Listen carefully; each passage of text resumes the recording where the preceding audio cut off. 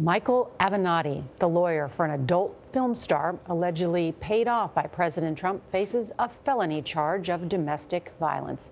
Police arrested Avenatti in Los Angeles yesterday. He was freed on bail. Avenatti told reporters the charge is false and he expects to be cleared.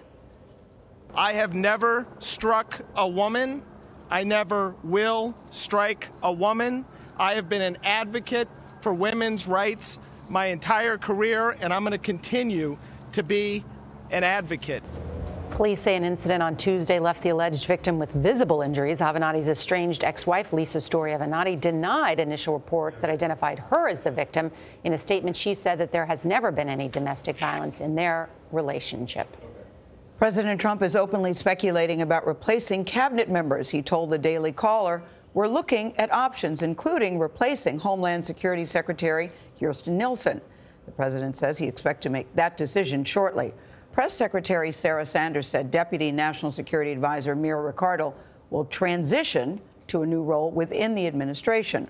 Ricardo, as you have heard, has clashed with staffers of the First Lady and Defense Secretary. That prompted the First Lady's office to issue an extraordinary statement calling for her dismissal. How about that transition? We'll find out where she ends up, but it's not going to be in the White House. Yeah, the word transition is always an interesting word to see how that really turns out. Especially interesting given that the First Lady had never even met Mira personally.